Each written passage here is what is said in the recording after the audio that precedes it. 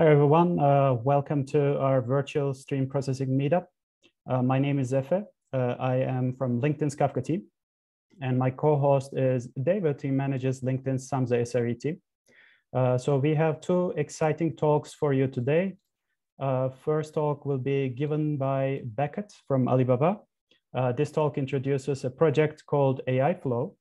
AI Flow enables users to define and run workflows containing both batch and stream jobs.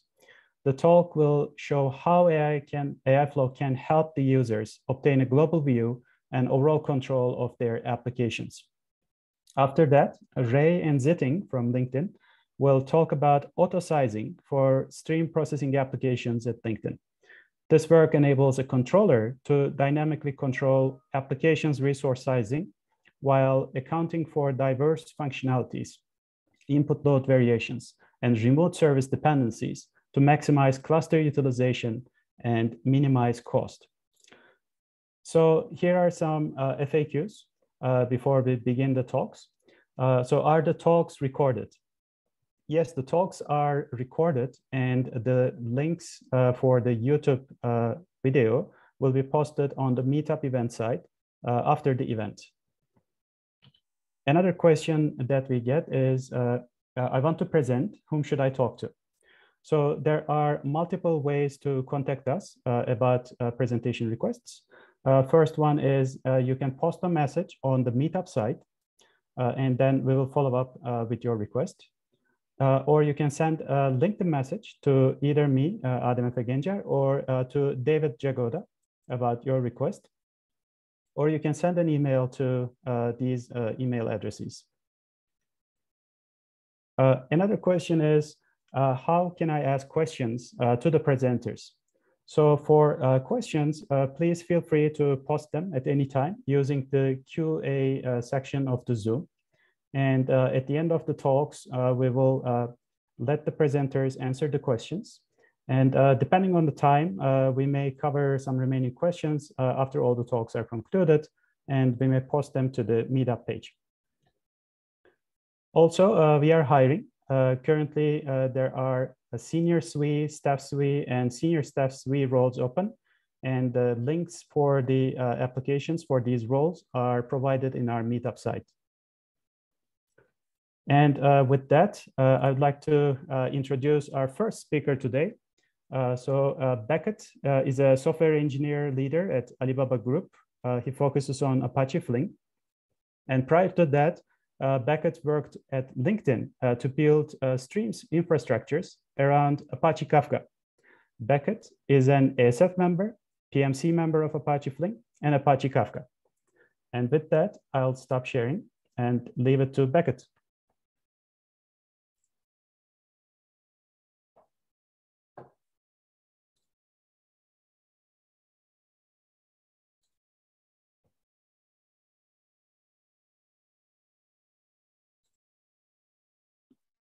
Okay, cool. Can you hear me now? Yes, yep, we can. All right, so let's get started. My name is Becket, and today I want to talk about a project called AI Flow. It's basically an event-based workflow that helps you to put everything into a single workflow, including streaming jobs, which is not possible for the current existing workflow projects. So this is my my self-introduction, and I think Efe has already put everything there, so I just skip this page. So today's agenda. So first, I'm going to talk about the AI workflow problem to show you what is the problem of the current existing AI workflow. And then I'm going to introduce AI Flow and tell you how AI Flow addresses these problems. And finally, I'm going to just give you some current status of the AI Flow workflow, AI Flow, and our future plan. So let's start with the problems of the current AI workflow. So workflow is not a new concept. So we have a lot of existing projects that help you to build a workflow. For example, we have Apache Airflow, and we have Azkaban, which is open sourced by LinkedIn. And also AI workflow is not a new concept either. So if you look at Kubeflow, it actually helps you to basically construct a workflow that is just specifically for AI workloads. So, however, so let's take a look at an example of a workflow in real world. So this is a typical modern real-time recommendation system workflow. So what we have here is that we have this part as the computing engine, which Flink can take care of, which is feature generation, including the real-time feature generation and a static feature generation. And then we have the real-time training sample assembly job here. And we have the real-time model validation here. So all these parts can actually be fulfilled by Flink as a computing engine. The part in the bottom, this is a part where we do the training work. So also, because it's a real-time recommendation system, the training job will be done in two pieces. One is the real-time online training, and the second part is offline training. And both of these parts can be done by Flink today also. And we use the project like deep learning on Flink and Flink MLlib to do that. Apart from that, as you can see, apart from the rounded rectangle, which represents the jobs, we also need to coordinate among those jobs. For example, sometimes you want to run a job to generate static features, might be doing some feature backfill or grandfathering. And sometimes, when you have the offline training model generated, you want to trigger the model validation job to take that model and start to validate it. And also, similarly, when the online training job generates a real-time model, you also want to take the model validation up and validate the model. And another example is that when I'm doing the real-time training sample assembly, if my training sample before some certain time has already be ready, then what I want to do is that I want to trigger a job to start the training of the samples before that time. So all these coordinations among the jobs are actually need to be handled by something we call AI workflow. However, as you can see, because this workflow is quite complicated and it includes both batch jobs and streaming jobs, the traditional workflow won't work because the traditional workflow relies on the job's finish status to trigger the next job. So in order to solve this problem, we developed AI flow to address this. But as you can see, in this picture, simply having this workflow is still not enough. We still have a lot of things not covered. Basically, as you can see, all the storage part are not covered. So the storage part, AI flow won't be able to provide those storage for you. However, what we want to do is that we want to manage the metadata of these storages for you. So we have this metadata service and a model center as a supporting services included in the project of AI flow. So, okay, so this is basically give you a very very high level view of what AI flow wants to address in the big picture. Okay, so, and we used to put these, those two things like deep learning on Flink and AI flow into a project called Flink AI Extended. And now we transfer it into a Flink community organization called Flink Extended and separate them into two different projects. Okay, so with that example, let's take a look at the workflow and let's understand it. So basically, a workflow consists of a bunch of nodes and forms a DAG. And here, the node actually are jobs, and the relation among the nodes, we call it finish before relation. Basically means that after this job finishes, I want to run the next job. And so today, all the scheduler of the workflow are actually uses job status-based scheduling to do the work. Okay, so however, this abstraction actually has a lot of caveats. For example, as we mentioned before, streaming jobs are not supported in the workflow because streaming jobs never finishes. So the finish before won't work. And also there's no coordination among the jobs in the same workflow. For example, if I want to say, I don't want to let job 2 process faster than job 1, which means job 2 should only process events whose timestamp is smaller than watermark of job 1, that's impossible. There are also a lot of unnatural expression of workflow logic. If you are familiar with projects like Airflow, if you say, okay, I want to run a daily job, and when all the hourly jobs have successfully finished, this is a very simple workflow statement. However, if you want to achieve this, what you need to do is that you need to probably create 2 different periodical workflows with different intervals and sort of coordinate among them by yourselves. And finally, most workflows right now are actually IO unaware, which means that you can only specify the control relationship between the jobs, but where the data of the jobs coming from and where the data of the job are produced to usually are not included in the workflow like a picture. So data flow and control flows are usually isolated in this case. So with that problem statement, let's take a look at AI flow and see what's our design goals and how can we address them. Okay, so our design goals are the following. So first of all, we want to have native support for real-time AI. That means we want to support the diagram that I showed you of a real-time recommendation system with AI flow very easily. And also we want our workflow to be adaptive to various jobs. So you can include simple Python programs, Flink, Spark, TensorFlow, or PyTorch jobs in it. And we also want it to be platform agnostic. So you can run the workflow in Kubernetes or Yarn or cloud services.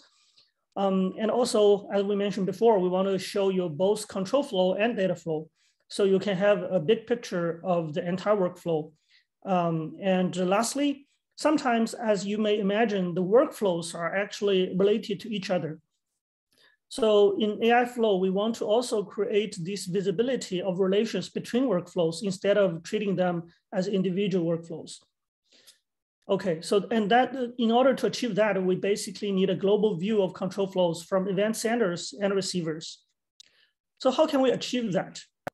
So this is a very basic, like a key abstraction called event-based scheduling or event-based workflow. So the idea is that instead of treating the relation in the workflow as finish before relationship, we say, okay, the relation between the jobs in the workflow should be event-driven conditions. So what does that mean? That means that we think of the workflow or the entire system as the following. We think that in the system, there are a lot of events happening. And these events, when you combine them together, they may meet some kind of conditions. And these conditions are predefined. So once these predefined conditions are met, you want the system to take some actions. And this action might be taken by the scheduler. And this action might be taken by the jobs in this workflow or the system also. So this events to condition to action chain basically forms our abstraction of the event-based workflow. So what exactly does that mean? So basically, what we do is that we want first abstract out the workflow into so here I'm just going to tell you how AI flow abstract the workflow, how we treat the workflows and manage them. So first at the top level, we have a concept called project. A project has one or more workflows, and a workflow has one or more jobs. A workflow execution is a running instance of a workflow. So that's basically the hierarchy of the project, workflow, job, and workflow execution. As you can imagine, because we are saying that AI flow is actually an event-based workflow, so the very key abstraction would call event. And here's our abstraction for events. So there are a lot of fields here. First, we have the field called key, and that's basically tell you the entity that events is associated with. So in this case, the example tells you this key is about, this event is about ads click model. And the value is usually telling you the key information about this event. So here this is basically the path of the model where it's saved. And the event type tells you what kind of events this event is. And the version is is just a sequence number, basically. And we have the create time and the context. So the context is basically a user-defined field to carry more information. And sometimes we also use it to isolate different like workflow executions. And also there's a namespace. So the namespace is for event isolation across projects. And finally, we have the sender field here. So the sender field allows us to chain the entire control flow together, so you know which job is depending on which job. Okay, so this is the key abstraction of events. And with events, we also have event subscribers. As we mentioned before, in our abstraction, there are two different types of entities that might take action. One is the scheduler itself. So the scheduler basically subscribes to all the events and define in the job relations and take actions like start job, stop a job, or restart a job. And the user jobs can also subscribe to events, and they can take actions when the conditions are met. Okay, and in order to let the scheduler to do something, we introduced two different API. One is called action on events. So this is basically the events, condition, and action chain, how you express.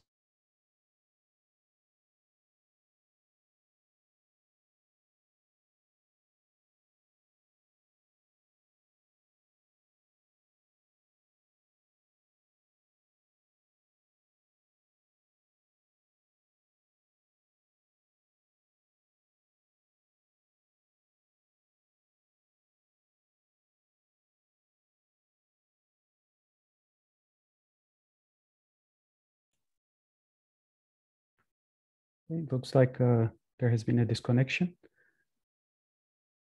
Our speaker is reconnecting. Oh, he's come back, yeah. Yep. Yep.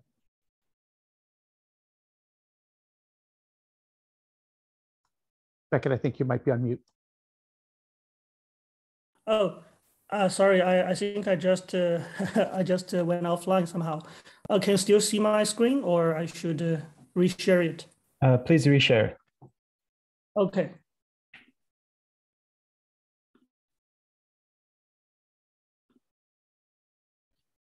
All right. Sorry, I should probably go a few slides back, I guess. So when I dropped, I was talking about these slides, right? That's right. Yep. Okay. So yeah. So basically, as we mentioned before, instead of or in addition to the job status change that triggers some action, we also introduce a new mechanism that events can trigger actions. So we basically have two ways to express the relationship between jobs. One is called action on events. So you tell us which job you want the action to be taken upon, and you tell us what conditions should be met to take that action. And the second interface is basically like the traditional job status change event. However, in addition to the traditional workflow, which you can only do something when the job finishes, we allow you to specify the job status. Basically, you can say, okay, you can, by default, it's going to be like do something after the job finishes. However, you can also say, I want to do something after the job starts or become running or failed. So basically, it extends the job status to action a little bit more than the traditional workflow. So, and the event condition is one of the following. It's either meet all events or meet any events. And we plan to extend it furthermore to just provide an event handler, which takes in a bunch of events, then return a job action. But that's not there yet. And that's our plan to do it in a few releases. Okay. And with that, let's take a look at the architecture of AI Flow. So AI Flow has a few key components. So at the very center of the project, we have a workflow SDK and a workflow scheduler. And in addition to that, we also have a few supporting services, including metadata services and model center and the notification service. So let's take a look at what are they. So metadata service. So metadata service basically helps us to manage the metadata that is related to a workflow. That includes the dataset information, the project information, the workflow and job information. The model lineage basically tells you from which workflow execution the model was generated. And it also has artifacts, which allows user to put a bunch of user-defined dependencies into this metadata center. And also we have a notification service, and the notification service is basically providing the fundamental mechanism for people to pass events around. So the way it works is very simple. Basically, people, the subscriber can listen to a notification service with a particular key. When someone updates that event with the key, the listener will receive these new events with all the information in it and take action upon it. So yeah, so this is very simple abstraction, and the way and we introduced this one just to allow people to pass around events in the system. And also we have the model center because this is AI flow, and we designed it initially to cater to the AI scenario. So we have the model center there to help people manage their models. That includes model versioning and model parameters, metrics, lifecycle management, and also visualization. So the model center part is still under construction. And I think the visualization part is not that good yet, but I think the other parts should be there already. Yeah. So this is architectural overview when we put everything together. So the parts above this dot line is the define and compile part. That is done by the AI Flow SDK, and the part underneath this dot line is execute part, which means it runs the workflow. So let's take a look at each part one by one. So first part, when we look at AI Flow SDK, people should first define an AI graph. The AI graph consists of AI nodes and relations, and also configs and dependencies of each of the nodes. So let's take a look at an example. So for example, I can define an AI graph like this. And in this graph, I have these like black lines between the AI nodes.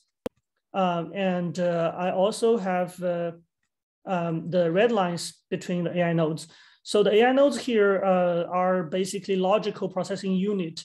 For example, here, example, it's basically reading some data from external sources and join them together and transform and then put them into a train node to train the samples.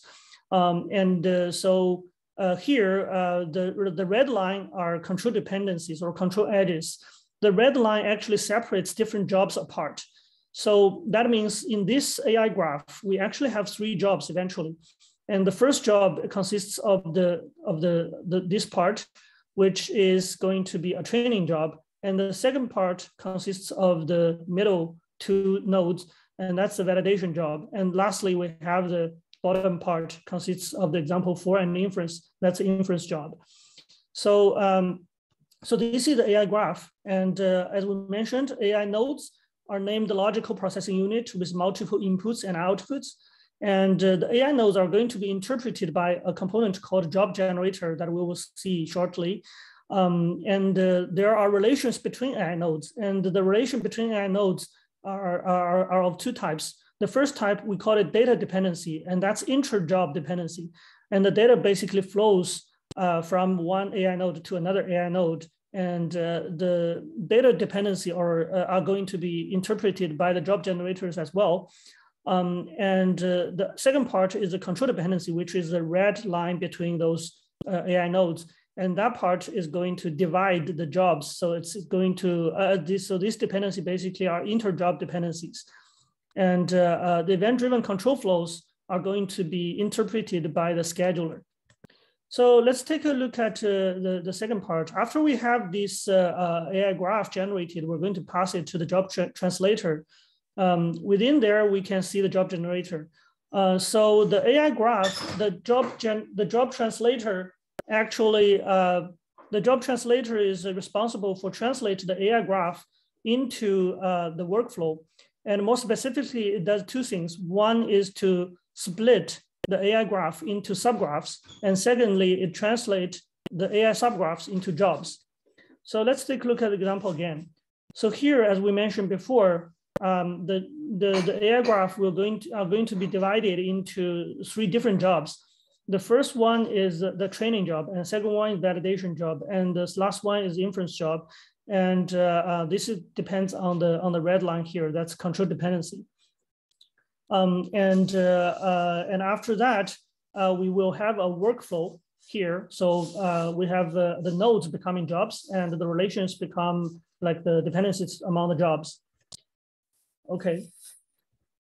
And after that, we will have a workflow, and that's going to be passed into the AI flow client. And the AI flow client is responsible for transforming the workflow into an executable workflow. More specifically, it's going to upload all the code and dependencies to some external storage, and then upload the workflow with URI. So let's take a look at this example again. So here, what this part is going to do is that it's going to upload all the executables and dependencies into a remote store, be it HDFS or some S3, some remote store. And then it's going to update the job config with this URI. And that becomes an executable workflow. So, after that, the SDK finishes its job, and it's going to submit the executable workflow to the AI flow service. And the AI flow service is responsible for scheduling the jobs and submit jobs to different platforms. So let's take a look at how it works. Still the previous graph, let's take a look how it actually works in the runtime. So first, the scheduler will update the metadata service with job status. Maybe it's pending running.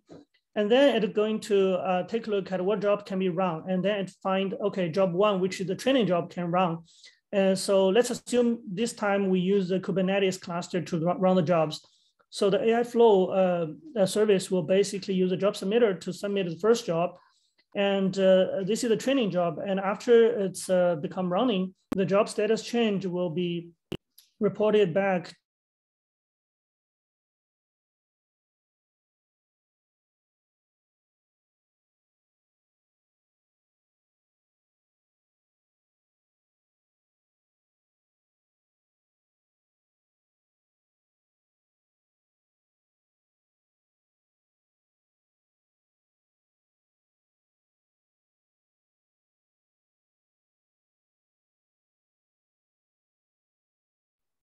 Right. Becket will be reconnecting.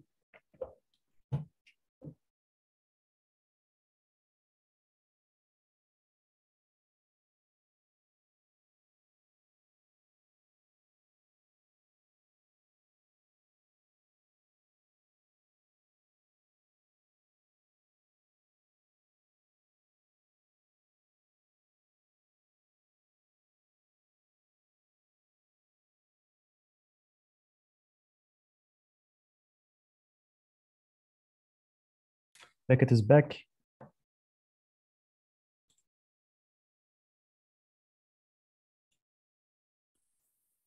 Okay, I'm sorry. I think the connection is quite unstable. I lost my connection again. Okay, let's resume. Where's my slides?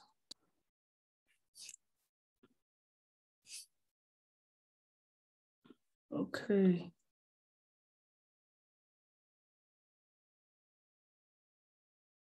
Can you see my slides? Yes, we can. Okay. But can you do a full screen? Yeah, sure. Perfect.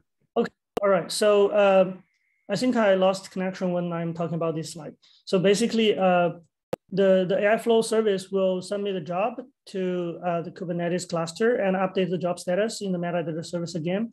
And let's assume this is a training job here, right? So let's assume this is a streaming training job.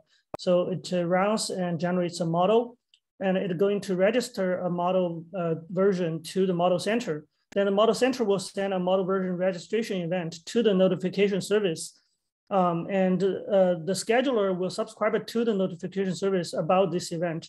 And then once it receives this event, it takes a look at the workflow and check the conditions and see which conditions is met. And in this case, it finds, okay, once a model registration event, model version registration event was received, it should trigger a validation job. So it will trigger job 2 here, which is going to validate the model generated by job 1.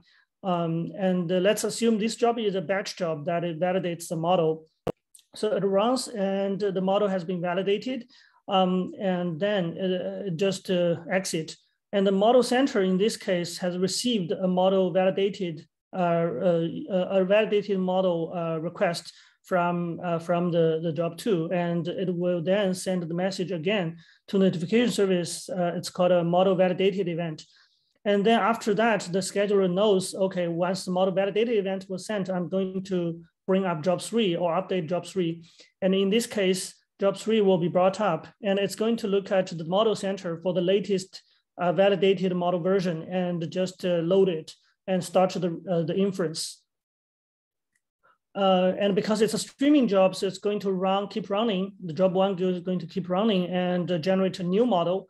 And then the entire cycle will go through again, right? So we have model version registration event, then we'll have model validation event. And let's assume this time the model validation passed again.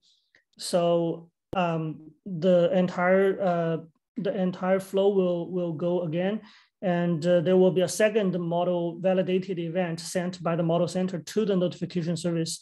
And in this case, the inference job here will also subscribe to the notification service for that event. So it will know that a new model has been validated. Then it's going to load the new model version again from the model center. And the scheduler in this case won't do anything because it sees that the inference job is already running. Okay, so this basically shows you how AI flow can actually deal with complicated workflows that cannot be achieved with a traditional workflow. That is based on the event-based workflow. Okay, then I'm going to talk about the pluggability and migration paths of AI flow. So in AI flow, there are a few parts that can be pluggable. The first one is called job plugin. As we mentioned before, we want AI flow to support different kind of jobs. So right now we have some built-in implementations that we have already supported Flink and Python jobs and also the bash scripts. And some of our users have already implemented support for TensorFlow and Spark. To our experience, this is actually quite simple. So for example, the Flink job plugin has only 600 lines of code in total. So it should be done very easily. And the second pluggable is Blob Manager, which means that you use to upload and download the job dependencies.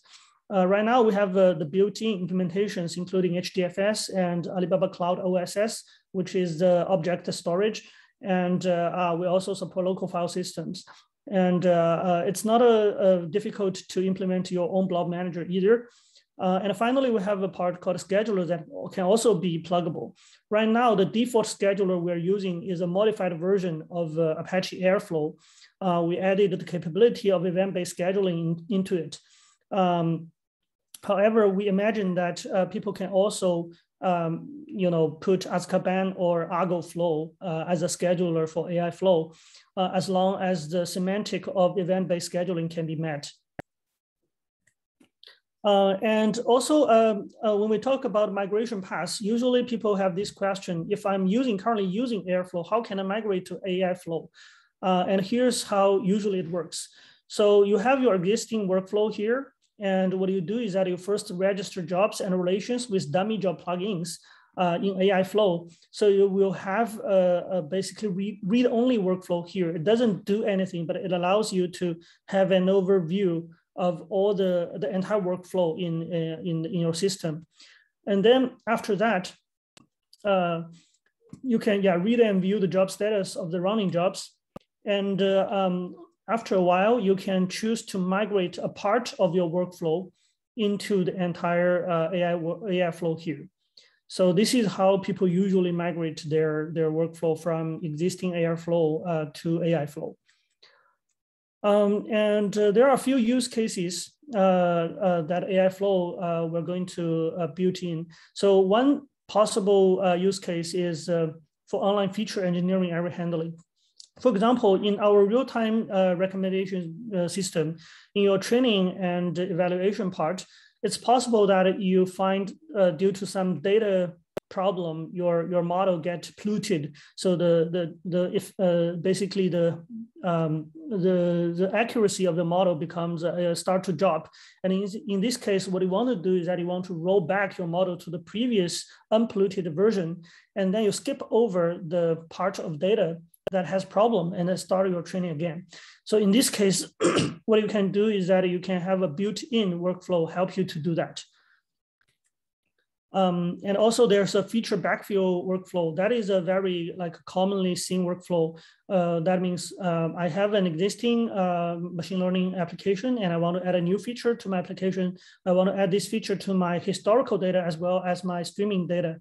So in this case, you can trigger a new streaming job for the feature backfill and run through the historical data and switch over to the master queue. And once this job catches up to the present, what you can do is that you can seamlessly shut down the old feature generation job when the new job catches up.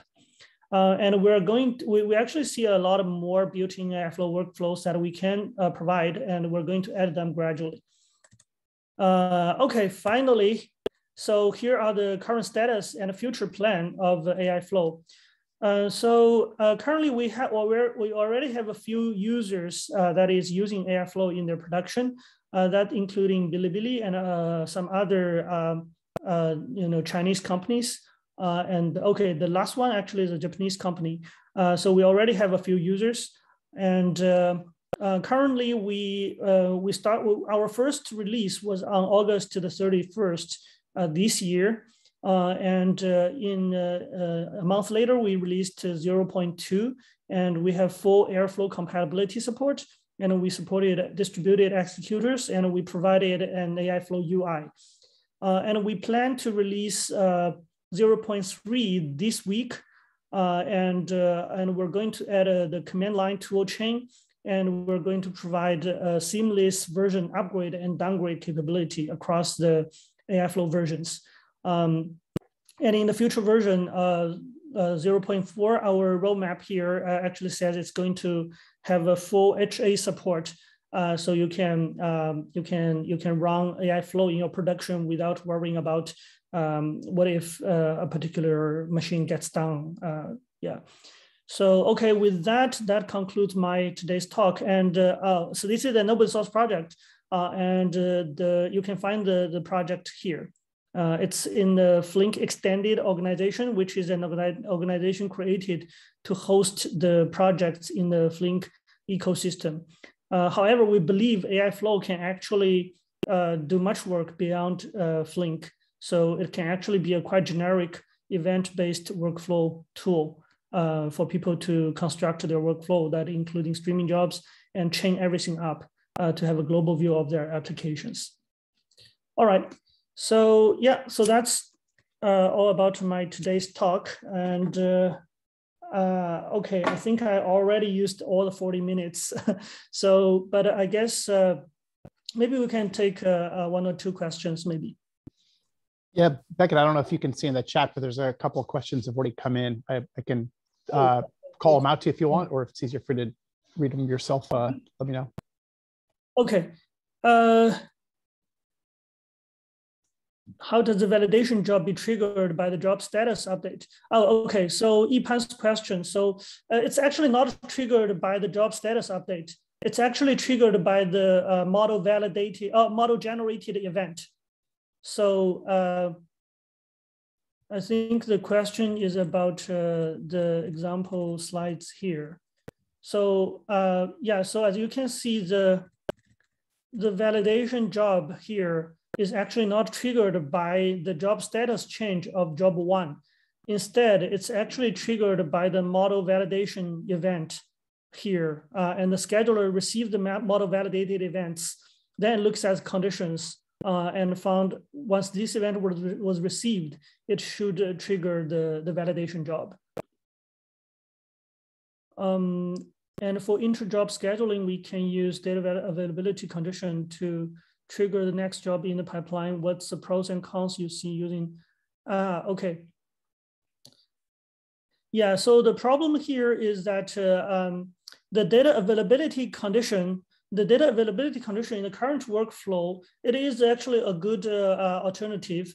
However, the problem is that usually this needs to be in a pull mode. Basically, you need to have somebody trying to pull the data again to ensure it's ready. And if something happens in the upstream, then basically the subsequent polling jobs will not know about it, and it will eventually time out, and your pipeline will become in a very weird situation where you see a lot of subsequent jobs and workflows are brought up but cannot run and failed all the time. So I would say it depends on your use case.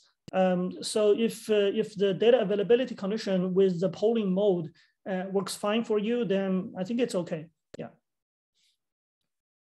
I think there's one more question. It looks like I might have rolled off the end of the scroll, but also from me for AI Okay. flow.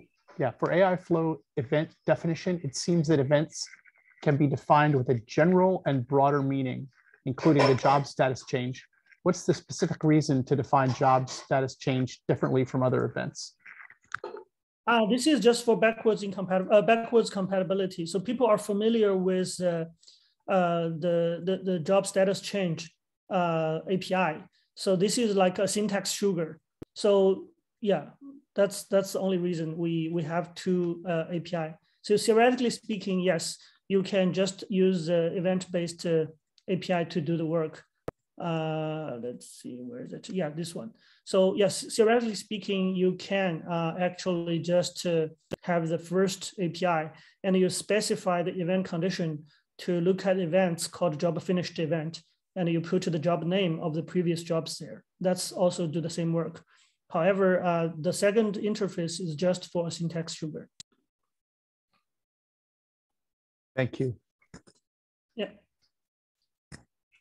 Any other questions?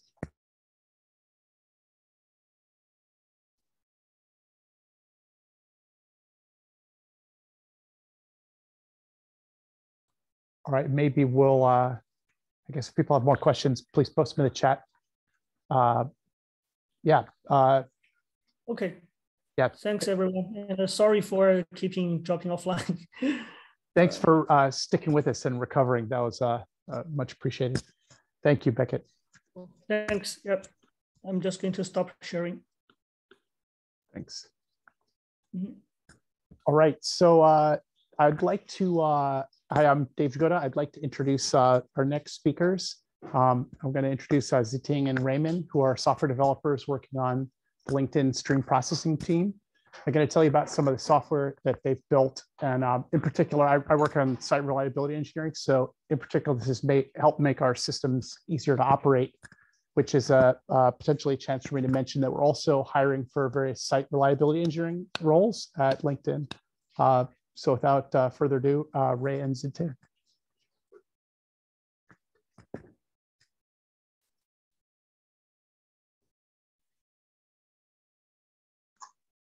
All right, yeah, let me share.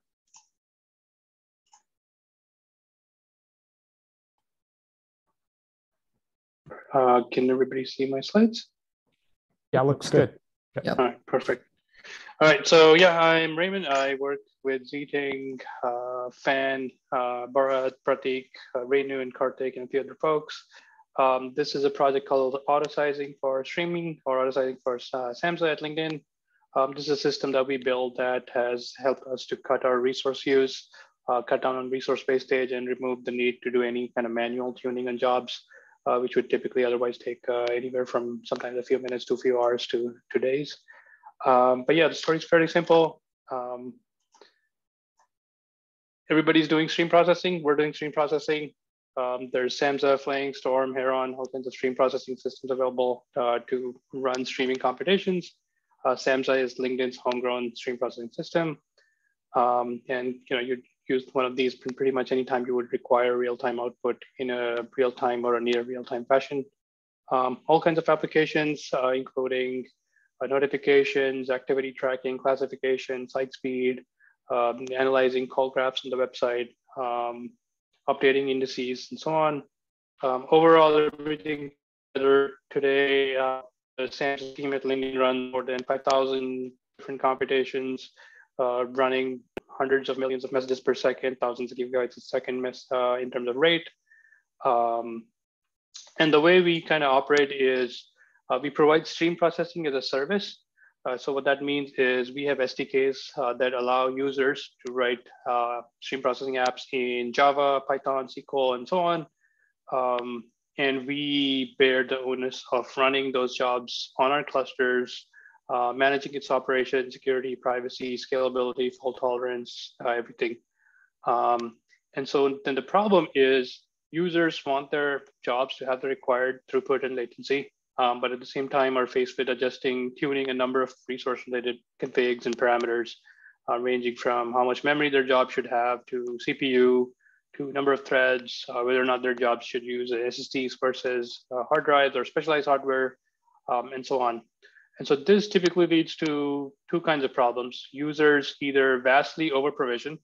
By our estimates, almost half the users over-provision by at least 50%. A recent paper from Google had pretty much similar findings. Or on the flip side, users under-provision, which means their jobs in production often run in out of memory. They're either stall, fail, or they underperform, leading to high latency, low throughput. And what I mean by adjusting parameters, in the case of Samza specifically, what this means is things like the size of your average processing container. So a job in Samza is a set of more containers. A container is nothing but a JVM. And so now you are faced with if you're a job owner, you're faced with the decision of how big should my container be? How many containers should I have processing for my job? What should be the heap versus native memory allocation be? What should be the CPU sizing or vCore sizing for your job? And then furthermore, in terms of tuning parameters, you could have specific thread pool sizes that you might want to tune. All kind of depends on which cluster manager you use. Some of these aren't specific, but a lot of them just apply broadly. And so what we want, therefore, basically is a controller that takes as input the throughput and latency goal for a job or for a user, the input load at any time, the internal information about the application, perhaps environmental conditions such as network latencies, condition of the dependent services that a given job is contacting, and basically controls the size or adjusts the size depending on those. And so essentially that being our solution direction, we first wanted to take a look at what are some existing solutions out there to kind of try to solve the problem. So when we looked at that, looked at existing systems, looked at research systems, basically two kinds of broad level categorization. One is basically a sort of a black box approach where you assume that you don't know anything about the stream processing application itself. You define rules for controlling each sort of aspect in terms of memory, CPU, and so on, and then let the system run. So this is very similar to how you would get Azure BMSS scaling or EC2 autoscale or Dalian kind of approach. The other end of the spectrum is sort of your optimization-based approaches. These mostly are comprised of two parts. Either they are ones that assume that your stream processing application is a DAG, which means it just combines well-known operators, cataloged operators such as filters, joins, maps, or it makes some assumptions on the workloads themselves. So it assumes that the workload is of certain type, and then based on that, it uses notions from, say, queuing theory or hill climb algorithms to sort of control sizing. So what we did was we compared the approaches with our prod jobs to check if these assumptions are valid. What would be the problems faced if we were to apply these in production, and what insights that we can draw from that, which would then sort of pose as challenges that if we're trying to build a controller, it should presumably address those challenges. So I've tried to sort of categorize them into three parts. So first one essentially is the fact that applications are not just DAGs of these nice, well-defined cataloged operators. They use all kinds of additional functionalities today. It ranges from maintaining or side loading external frameworks like TensorFlow, sometimes doing out of order or wanting to do out of order processing, defining priorities on input, using external but localized state. So this is basically, they would use state that is stored locally in, say, a RocksDB store, but also backed up to an external KV store or a blob store. And at the same time, users may have jobs that talk to web services, have custom user-defined functions, perhaps even want to control when their input is checkpointed and so on. This is to maybe show you an example. If you look at the spectrum of apps running in our clusters and sort of try to shade up all the different features and all the different aspects that they customize, as you can see, the scatter graph is all pretty much lit up everywhere because the application's functionality is very, very heterogeneous. The other second challenge that comes up is the fact that applications also use remote services. What that means is that stream processing applications, service time, throughput, and latency, therefore, doesn't depend just on how fast it can go, but also on the latency, error, retry rate, and network latencies of the remote service it's talking to. And here, pretty much what we see is basically there's no specific distribution of service times across our jobs. It's a sort of a long tail distribution. So you'll have jobs that are, excuse me, you'll have jobs that are very localized in terms of their service time distribution, and then some that are sort of very long tail. So there's basically no common pattern, which avoids most of the assumptions that sort of the optimization-based approaches make. And so, yeah, so this is the point I was mentioning earlier, like throughput of the job then depends not only just the input load variation, but also the performance and the throughput of the remote service. Similarly, if you just look at input across our clusters, there's no specific distribution of arrival rates. It will pretty much be a very heterogeneous kind of behavior. And that's sort of the same is true for all kinds of app characteristics. So if you look at the median service time of an application, the number of inputs it receives, that's pretty much all kind of a long tail, which means you can actually make assumptions based on such characteristics. And then third, most importantly, is stream processing applications operate continuously, but under variable load. What that means is they develop correlations in their resource use. So for example, if a running application would have CPU bottleneck, that would typically mean that because it is processing slower than the input, it would have buffering of its input, which would mean higher memory use, which would mean higher GC, and that would mean higher latency and low throughput. And what is true specifically for Java-based systems or apps such as Samza and Flink is typically, even if you have a memory bottleneck, that'll again lead to higher GC, low throughput, high latency. And then the process would spend more time running the GC and therefore go over in terms of utilization.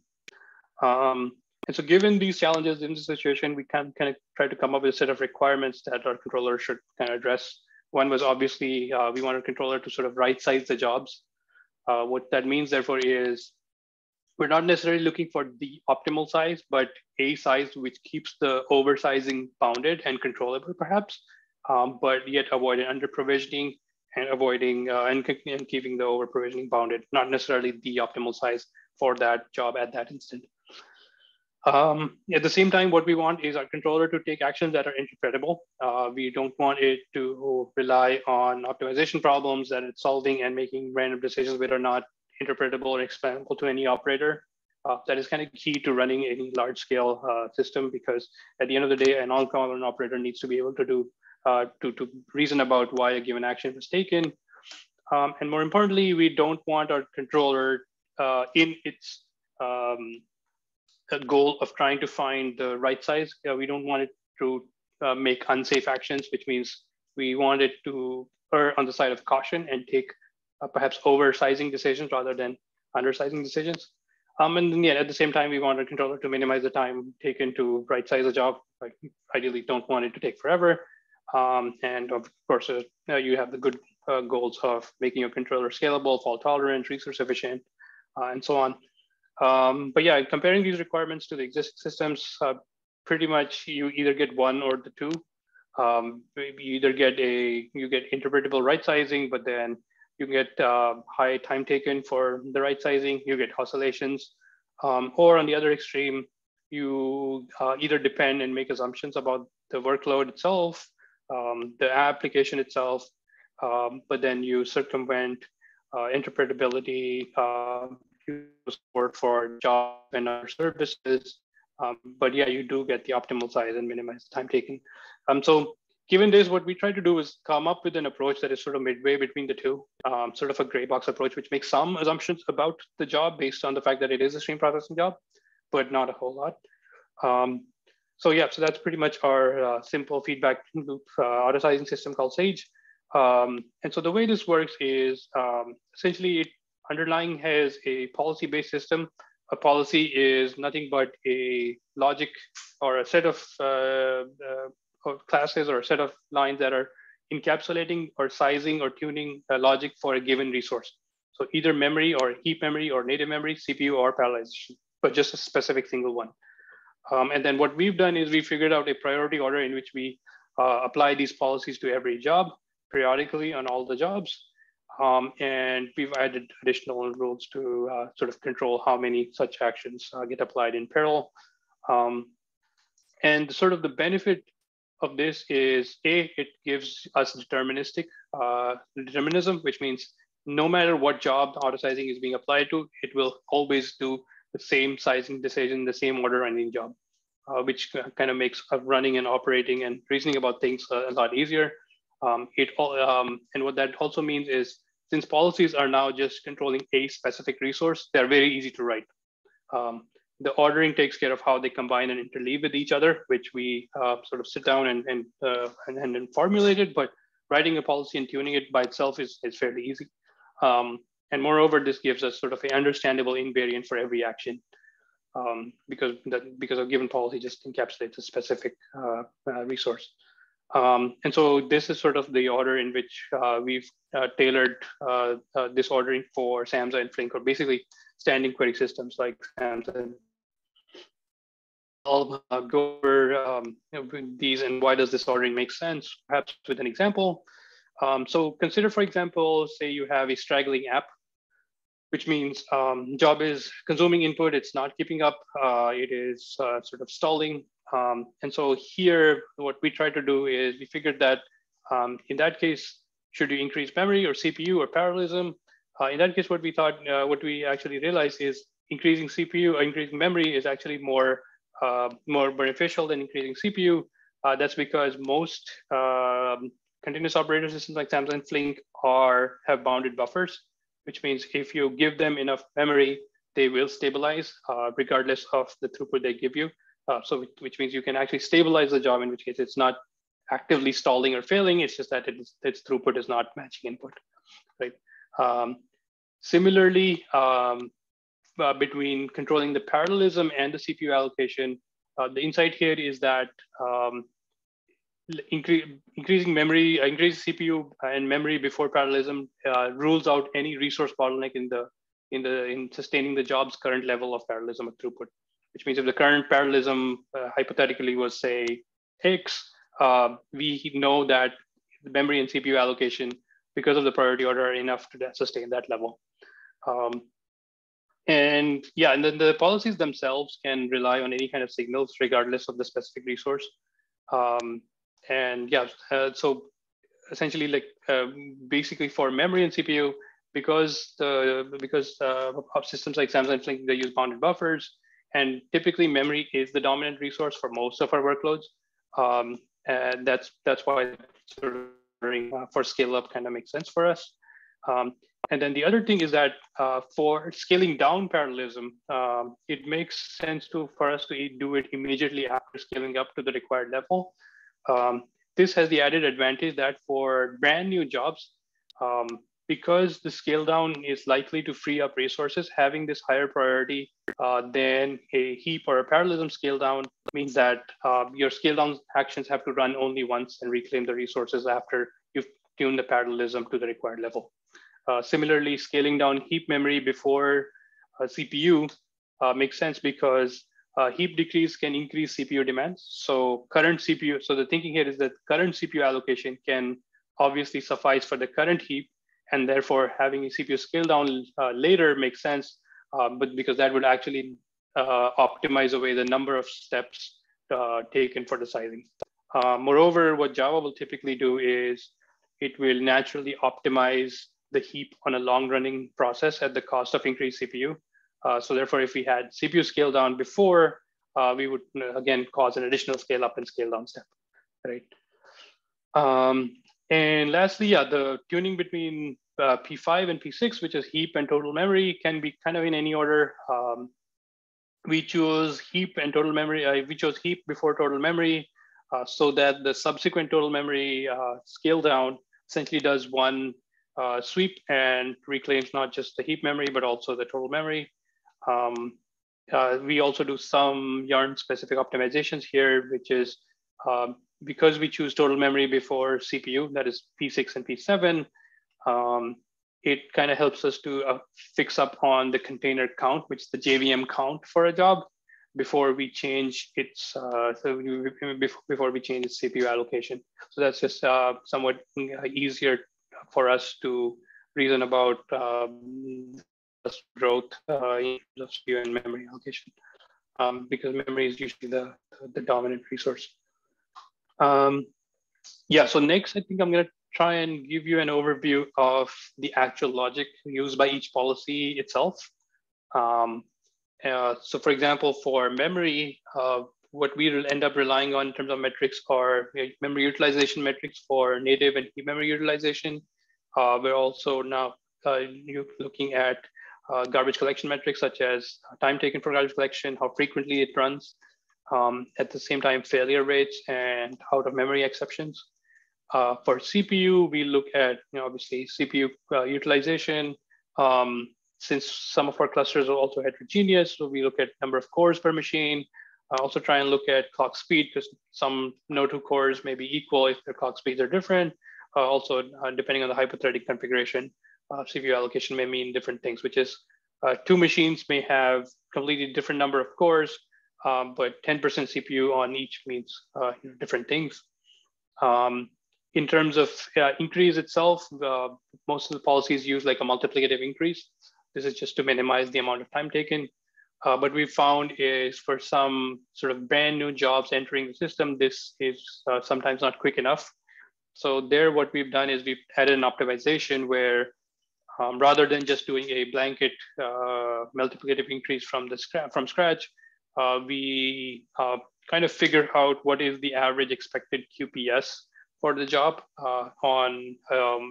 by querying its input metrics or input statistics, such as message in rate, byte in rate, and for all its input. And then we apply sort of a simple empirical model that gives us some baseline size, so that rather than re-weighting sort of many multiplicative steps for it to go from blah number of containers, one container to 16, baseline size would optimize some of these steps away, so to further kind of take away the time taken.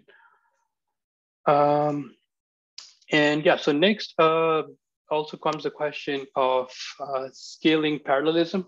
How do we, you have a job that is stalling, how do you measure parallelism? How do you measure its impact? And how do you then scale things up? So what we've tried to do here is we have a container or a JVM or some job that's processing input. It's obviously checkpointing its input because in case it fails, that's the checkpoint it'll recover from. And so what we have is a separate service that computes a diff between the last known checkpoint and the tail of the input topic, which gives us a good measure or lag in terms of the job. So similarly, it allows us to calculate what is the current catch-up rate of the job and the catch-up time of the job. And the nice thing about this is this being a completely independent service doesn't rely on the job's health itself. meaning if even if the job is completely down or stalling or stuck in weird GC pauses, we would still be able to calculate and observe its status. Right? So for example, for a stalling job, you would see this metric or this lag or backlog increasing like so. And so, yeah, so the policy here does something very simple. All it does is scale up the job when it's not keeping up with input, which means we're not necessarily scaling it up when the lag has breached a certain threshold, but we're scaling it up when it's increasing or when it's trending up, like so. And so to do that, that is an interesting problem to solve by itself.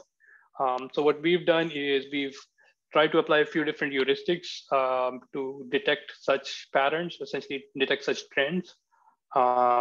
This includes user regression, bucketing. Bucketing basically means you bucket these events into certain time events. So an average every 5 minutes or every 10 minutes, and then apply a simple regression on top.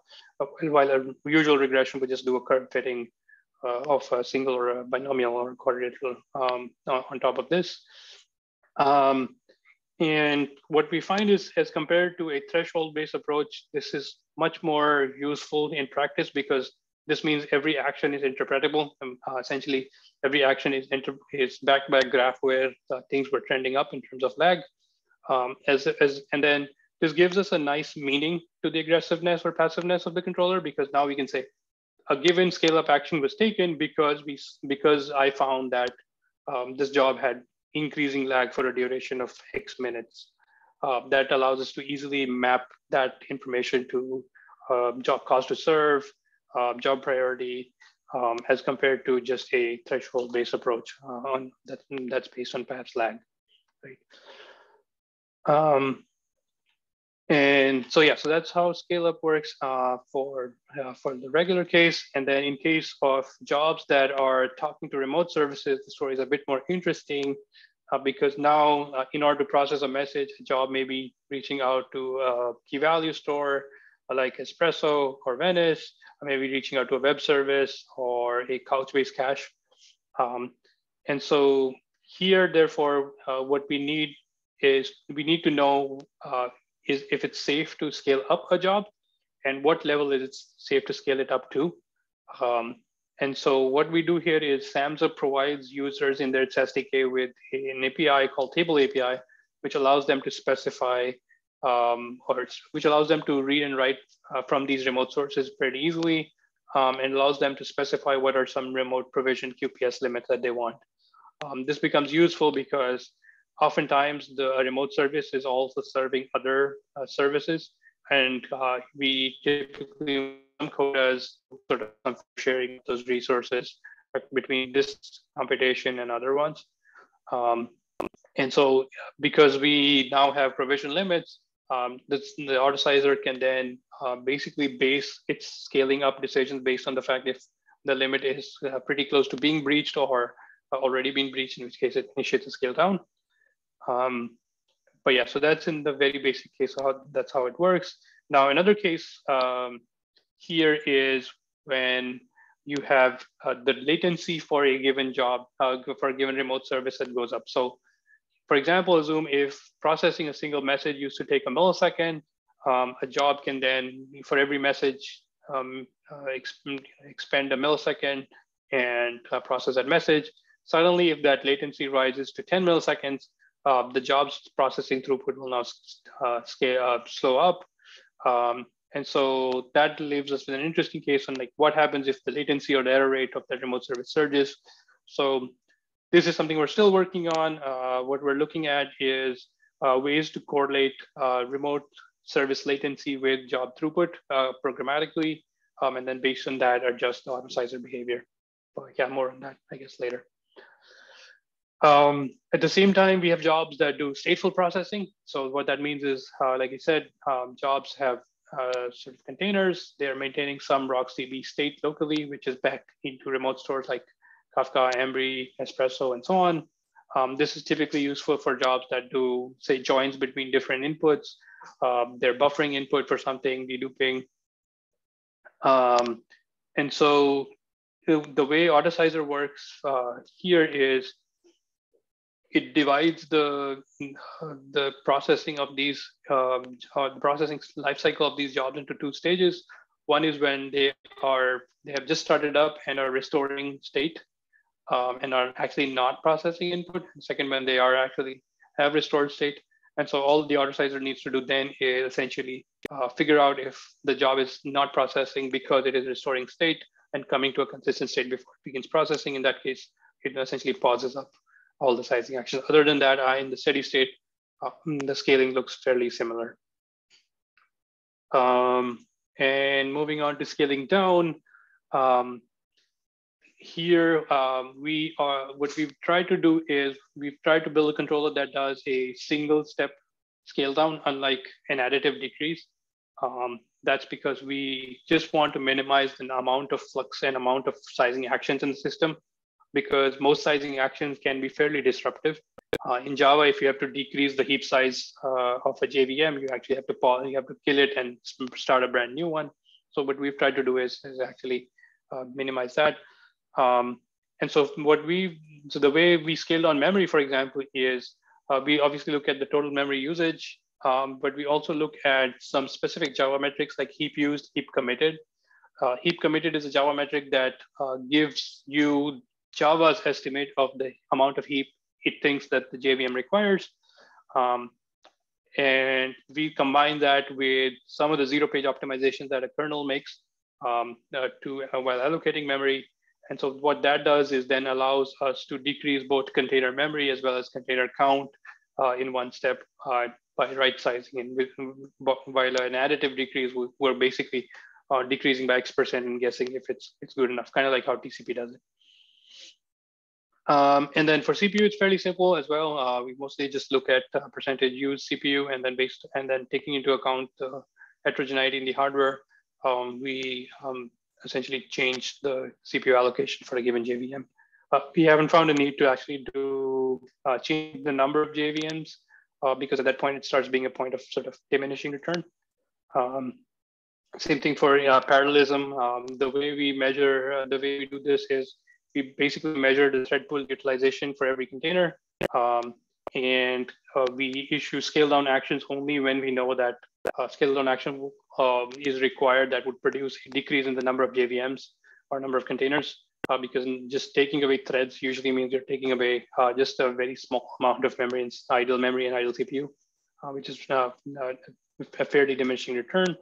Again, having a single step here sort of comes in handy versus as compared to a additive decrease approach. And yeah, one other interesting aspect here is we've implemented this autosizer as a stateful Samza job itself, running on the same cluster. It uses the RocksDB stores that I just described to maintain all the metadata that is needed for the autosizing decisions. And we've used some of the Samza features that allow us to run this Samza job, this autosizer Samza job, which is consuming data from all the other Samza jobs in the cluster. Today, yeah, it runs at about half a gig of memory, which caters to hundreds of production jobs. So gives us scalability by just sharding up, just like we would shard up a regular stream processing Samza job. Yeah, we've rolled it out to production. In terms of some recent results, we've seen cluster memory use drop by about 40–45% with little change in throughput and latency. We've cut over provisioning, but kept it bounded at 10% level. Similarly, by right sizing CPU, what we've seen is we can benefit from, we get almost 10% statistical multiplexing benefit, because now we're not sizing everybody to peak, so we're sizing them up and sizing them down controllably.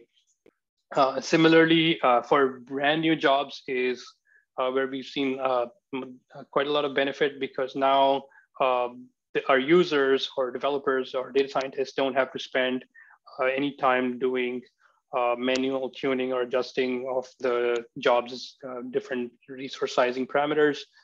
So that manual effort, which is typically at least a few man hours per job, it is zero essentially. We've got good reviews from users. And next, what I thought I'd do is talk about some of the lessons learned in doing this. What we found is recording all the sizing decisions that our autosizer has taken in sort of a durable OLAP table or store itself has helped quite a bit. Even though we do have sort of traditional metrics, but having this kind of audit log usually helps not just to just query and figure out if there are patterns, but also during adjusting or rolling out of new algorithms, it allows us to sort of run some analytics and figure out the actual impact in a variety of different ways. At the same time, we've added safeguards that that limit how bad or a job can be scaled up to. Similarly, limits on how far up a given container or JVM can be scaled up to, as well as when things get close to cluster capacity. This basically allows us to sort of have a auditizer, yet be involved in terms of when decisions are getting close to capacity or human intervention is required. At the same time, because our auditizer structure is very policy-based in nature, like I described, it allows us to turn off certain policies on certain jobs when it's not desired. And so that has allowed us to sort of do a safe tuning or safe rollout by tuning things selectively. But yeah, at the same time, we have a few open problems that we're still working on. We've figured out that there is a Java GC hysteresis problem. What that means is today, if a stream processing JVM runs long enough, Java will optimize its heap. So essentially, the longer a JVM runs, the smaller its heap. And at that point, it may seem well worth to resize it, but resizing will require restarting it.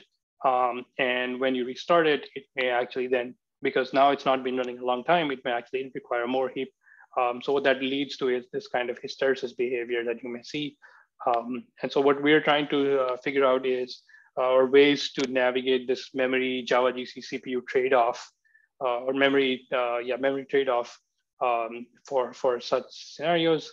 Similarly, another sort of problem we've discovered is essentially memory and CPU is a trade-off for many Java applications, because you can run with 1 gig of heap with a certain CPU size, you can run with half a gig of heap with more CPU. And so how do you sort of navigate the spectrum? At the same time, today our artists cannot differentiate a job requiring memory for valid purposes versus jobs that just have bugs, memory leaks. And so we are trying to figure out automated mechanisms to detect those. At the same time, we're trying to invest in having better trend detection that's not only more accurate in terms of detecting sort of valid scale up or valid trending up lag values, but also lightweight, because we presumably want to run and scale the control itself. But yeah, so yeah, that's mostly all I had. To conclude, yeah, resource sizing is pretty crucial, pretty time consuming. If you have to do it manually, it's very cumbersome, and you're always susceptible to over or under provisioning. None of those are ideal. And stream processing jobs are fairly complex. They have all kinds of workloads, all kinds of functionalities. And resource sizing under this kind of heterogeneity basically means you're trying to run a trade-off between resource use, performance, cost, operability. So what we've tried to build here is basically a rule-based approach to navigate these trade-offs for production. We have a paper out at Unix Hot Cloud last year, which is essentially the initial nascent idea for this. Talks about some of these trade-offs. We also have a patent, and then we have a couple of publications in flight that will hopefully land soon. But yeah, that's mostly all I had. Thanks, Ray. There's been a number of questions in the chat, but Zitting's been answering them as we go. So I don't know if there's actually any outstanding questions. If there are more questions, definitely please feel free to post them in the chat.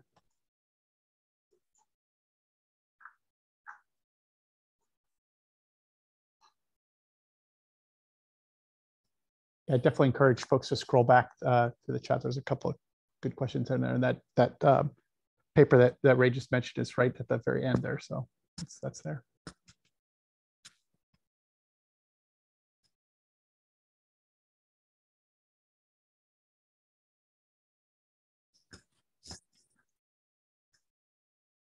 All right, well, maybe don't see any new questions coming in.